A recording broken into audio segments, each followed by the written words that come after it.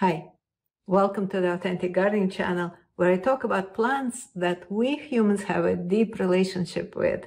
Either we grow them, or just admire them, or consume them.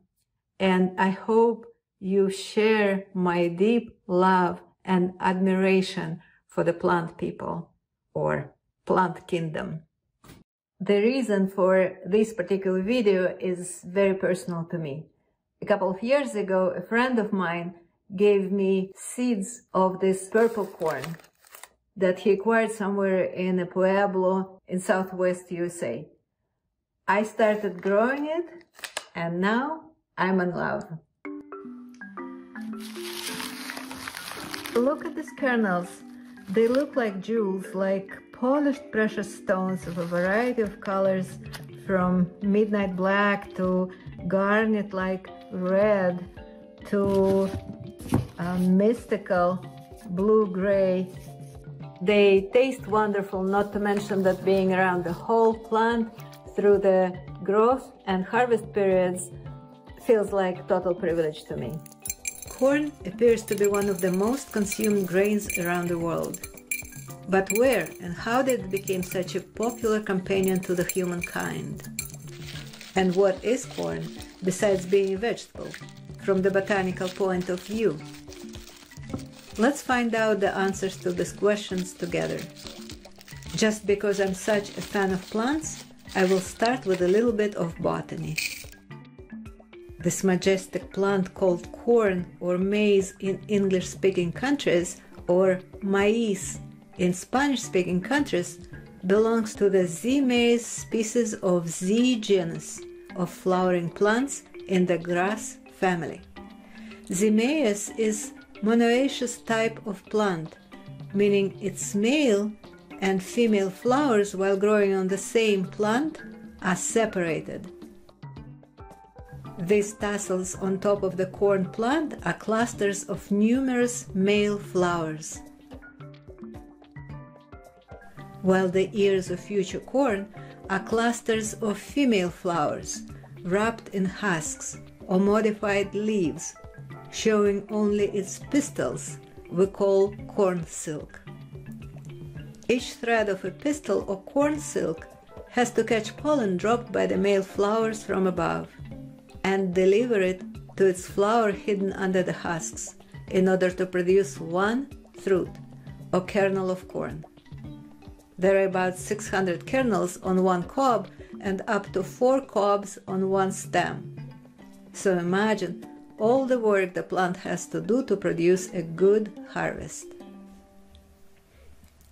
Plants do a better job delivering well-formed full ears of seeds if planted in bigger numbers.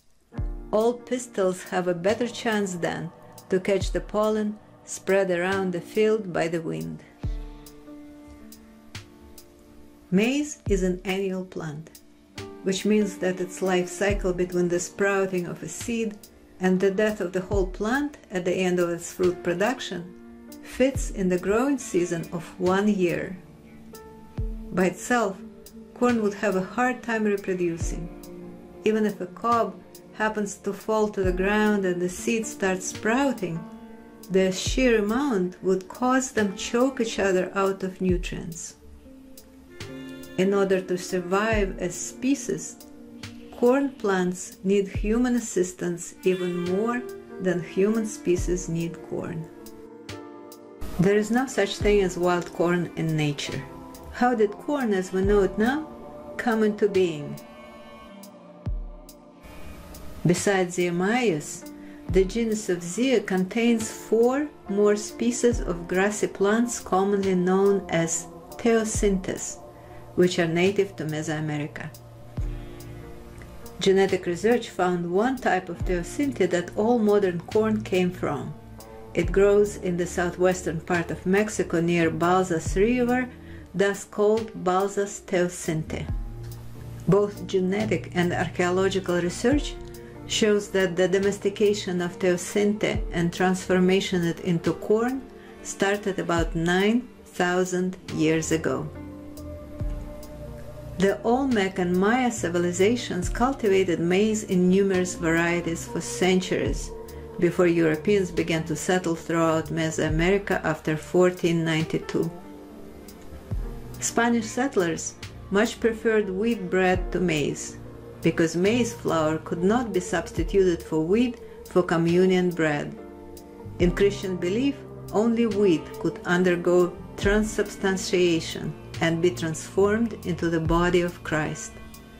Some Spaniards worried that by eating indigenous foods which they did not consider nutritious, they would weaken and risk turning into Indians. Yet maize was a better crop to grow in its native land, and the necessity to find new food supplies in the new lands drove newcomers to adopt native crops, including maize and potatoes, by 1994. Widespread cultivation of corn began in southern Spain in the early 16th century, after which it quickly spread to the rest of the Spanish Empire, Italy, and West Africa. By the 17th century, it was a common peasant food in southern Western Europe, including Portugal, Spain, southern France, and Italy. By the 18th century, it was the chief food of the southern French and Italian peasantry, especially in the form of polenta in Italy. From there, maize spread all over the world because of its ability to grow in diverse climates. It had many advantages over wheat and barley, yielding 2.5 times the food energy per unit of a cultivated area, could be harvested in successive years from the same plot of land, and grew in wildly varying altitudes and climates. According to the genetic research of ancient corn kernels, maize moved north from one community to another, from Mexico into the territories of what now is the southwestern US through highland corridors along the Sierra Madre Mountains. About 4,000 years ago, it appeared in New Mexico and Arizona.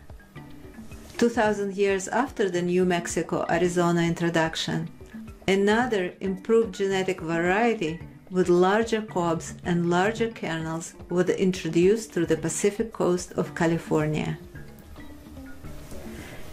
Now the US is by far the world's largest producer and exporter of corn, followed by China, Brazil, Argentina, Ukraine, and India. The true diversity of modern corn varieties is unknown to most consumers.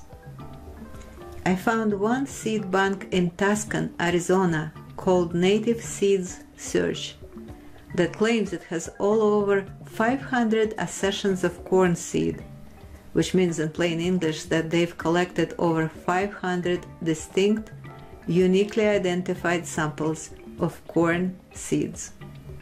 Now that's quite a variety compared to the variety you get at your local grocery store here in the US. The information about all the corn varieties that exist out there and their nutritional value I put in the next video. See you there!